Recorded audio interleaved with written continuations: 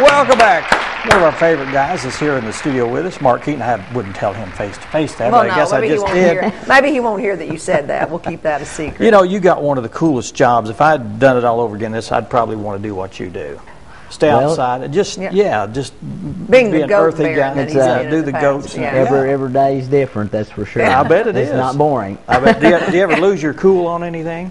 Well, I you ever try get frustrated? Not to. Well, sometimes you get frustrated, but you just bite your tongue and go on. Go on. Yeah. But no, it's a good job. Yeah. Well, I know your brother he'd come over to our Harrison office over there, and he did the same thing over there, and he was knowledgeable. I guess y'all rubbed the ideas off each other, and just seeing him, at different meetings and things like that, and talking with him about different things, because he was, like you said, very knowledgeable, and it was good to talk with him about different things and learn from him. Yeah, well, you're the master now. He's gone. He's up in Missouri somewhere, isn't he? Yeah. Retired.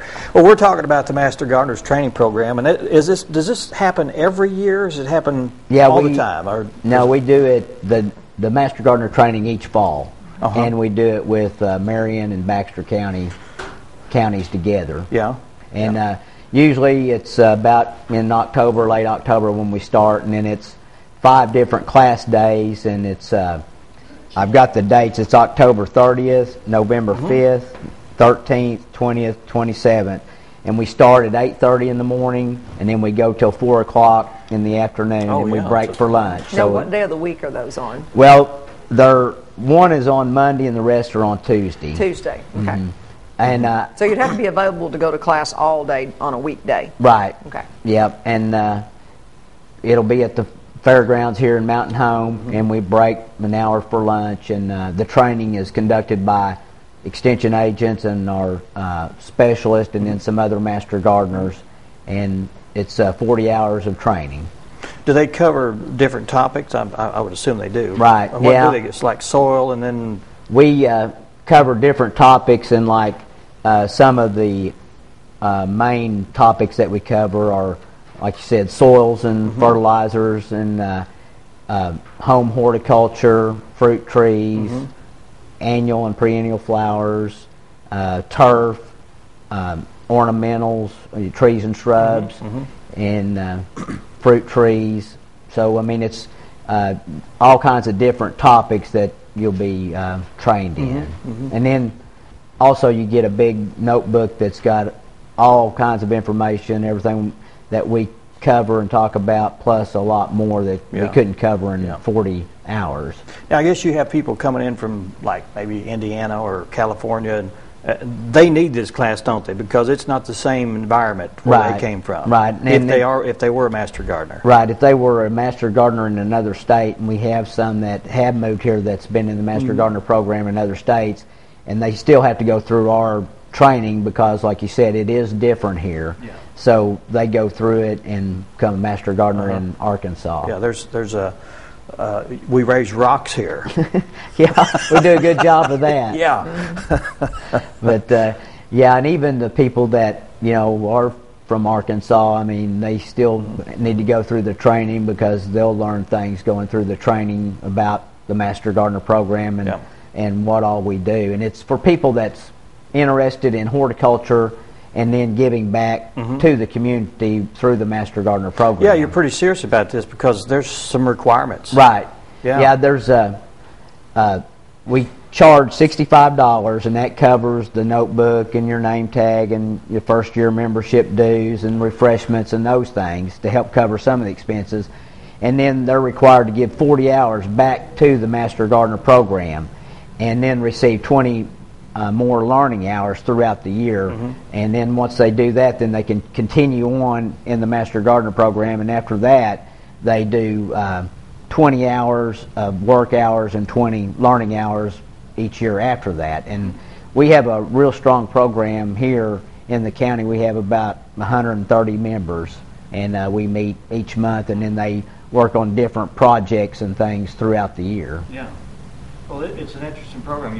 You see a lot of these people after hours, driving around watering plants and stuff like this. So they're a dedicated bunch. Right. Yeah, and we have the different projects at different places throughout the county that they maintain. They have to maintain, yeah. Right. Yeah. Well, now if you have your you said 5 days of training, what happens if, I have an issue that comes up and I can't make all 5? Does that negate my training, or? Well, we have, if you miss one day, you can still become a master gardener, but if you miss more than that, then you would need to make up at least, you need to attend at least 4, and if you miss, you would need to attend the training in another county that would be going on some other time. Oh, okay. So they'd have, you'd have to travel to go to it. Yeah. Okay.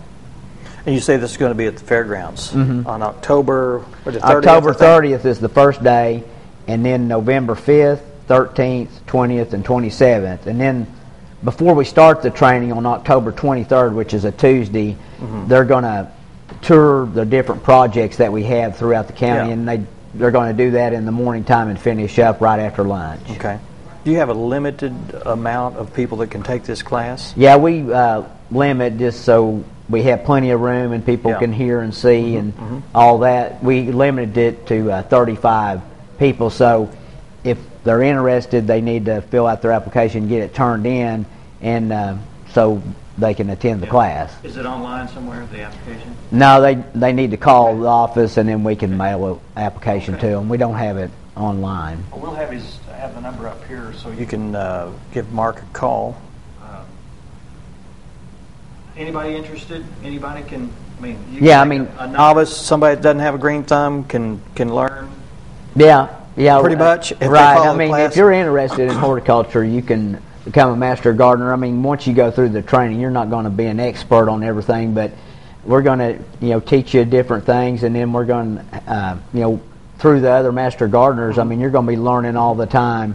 So, all you have to have is a willingness to learn, and then share some of your time back. And then you all meet every month? Yeah, we meet and monthly. You have maybe programs of continuing education, that kind of thing? We have a meeting each month, and part of the program is an educational program, and then conduct business, the other part. So you're, still learning throughout the year at the meetings too. Okay. Well, good deal. Good to see you, Mark. Well, glad to be here. Carry on with the good work. You. Yeah.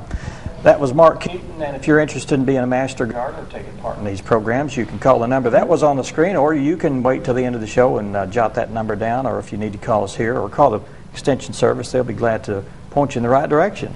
Thanks again, Mark. Thank you. Okay. Yeah. Up next, who do we have? Jamie Rigdon and Tim Martin. Okay. With the Bike the Bull benefit run. We'll find out all about that. Stay with us. Yeah, run it right.